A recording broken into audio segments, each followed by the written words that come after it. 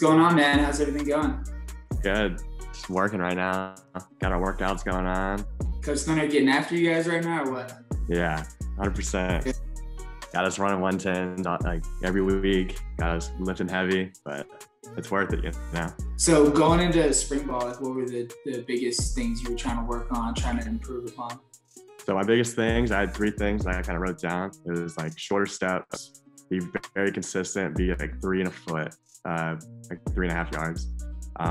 Hang time, try to at least match my distance every time. Like at least try to get like a 4.3, 4.4, 4.5, you know. And then placement, it's like outside the numbers every time.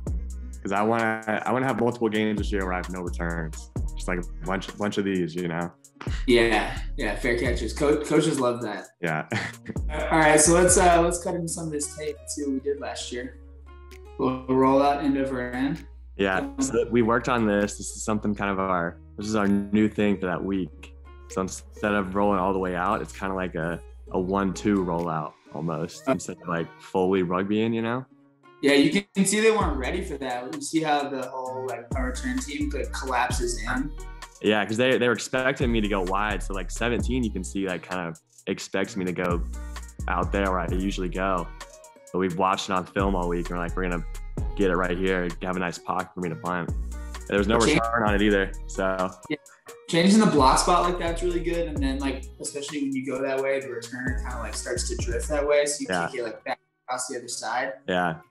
Oh, I really like your steps on this one. I think we talked about this a lot, like right when you first got to NC State, is just like how important like the rhythmic steps are, because when you get like real jerky with your steps, like it's just not as good, and this is really, really smooth, really patient.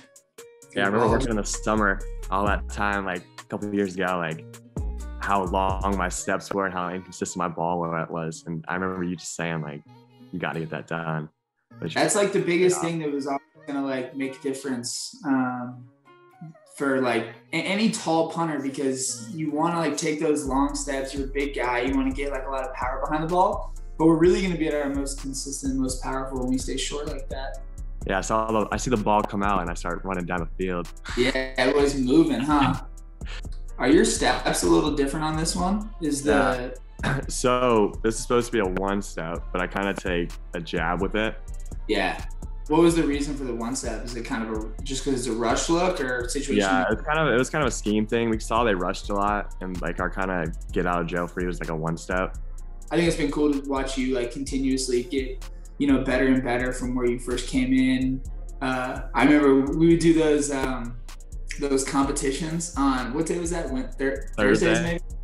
Yeah, we do those competitions on Thursdays, and it's just been cool to see you just go from little lanky freshman that came in to just great football player. So it's been cool to watch, and congrats on everything. Excited to keep seeing you pump footballs in Carter Finley Stadium. There's no better place, huh? Yeah, thank you. I appreciate it.